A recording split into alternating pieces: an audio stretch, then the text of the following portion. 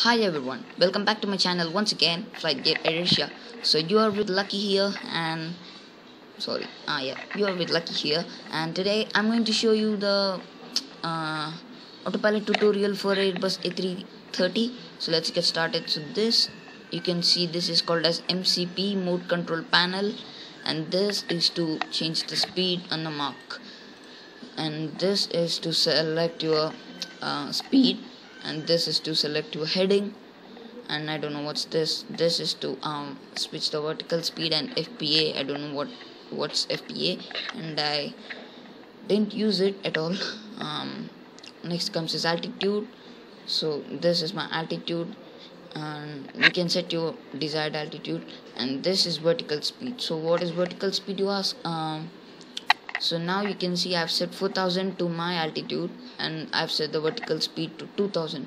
So vertical speed is how much time do you take to climb to the target altitude. So that's called as vertical speed. Hope you understood.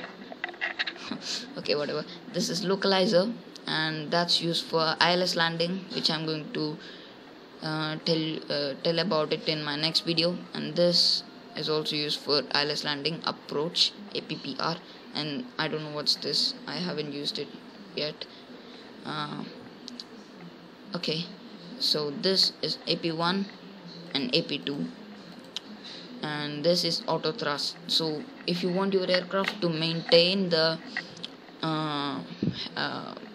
selected speed, whatever you select here, you have to enable the auto thrust, or else the aircraft or else you need to control the speed manually. Fine. And this is autopilot 1 and autopilot 2. These both act as backup for each other. So that's it. Now let's take off.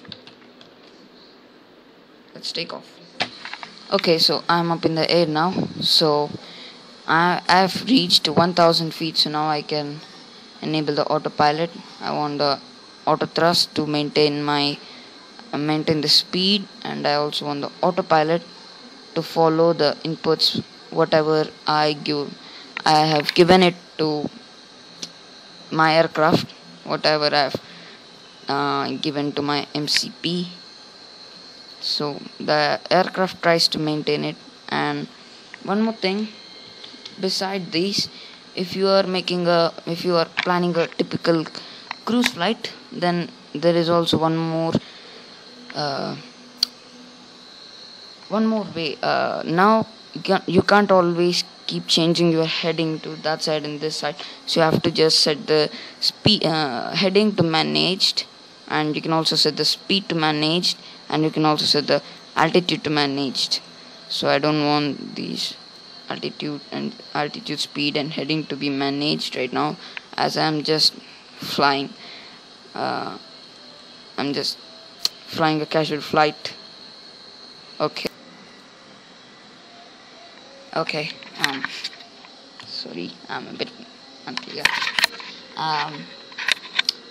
That's it, guys. Thanks for watching my today's video, everyone, and I will see you in my next video. Until then, goodbye.